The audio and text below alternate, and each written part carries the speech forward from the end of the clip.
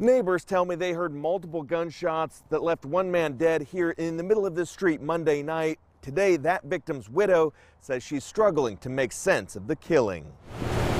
Just before 11 o'clock Monday night, here on West 34th Place, police were called after a 56-year-old man was shot to death. They just said that he was on outside of his car, and someone snuck up behind him and shot him multiple times. Faith Cade spoke to her husband, Barry Cade, just a few hours before he was killed. He said he was on his way home because he had to work in the morning. And that was it. You know, I just keep saying, I want him home, I want him home, I want him home.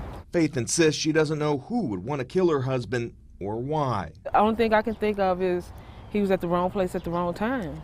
That's the only thing I can see, because I can't see anything more than that. Just 3 hours later, police were called to Community East Hospital for a second homicide after a 19-year-old showed up with a gunshot wound and died a short time later. Police are still investigating if that death is connected to a shots fired call on Holloway Avenue, where a cluster of crime scene markers spanned several homes on Tuesday. Any one of these incidents is a tragedy. It's difficult for the families. While the two homicides aren't connected in any way, Lieutenant Shane Foley encourages witnesses in both cases to speak up. It's still early in those investigations.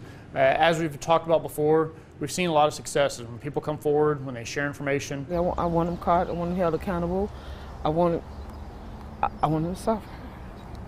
I want them to hurt just like I'm hurting.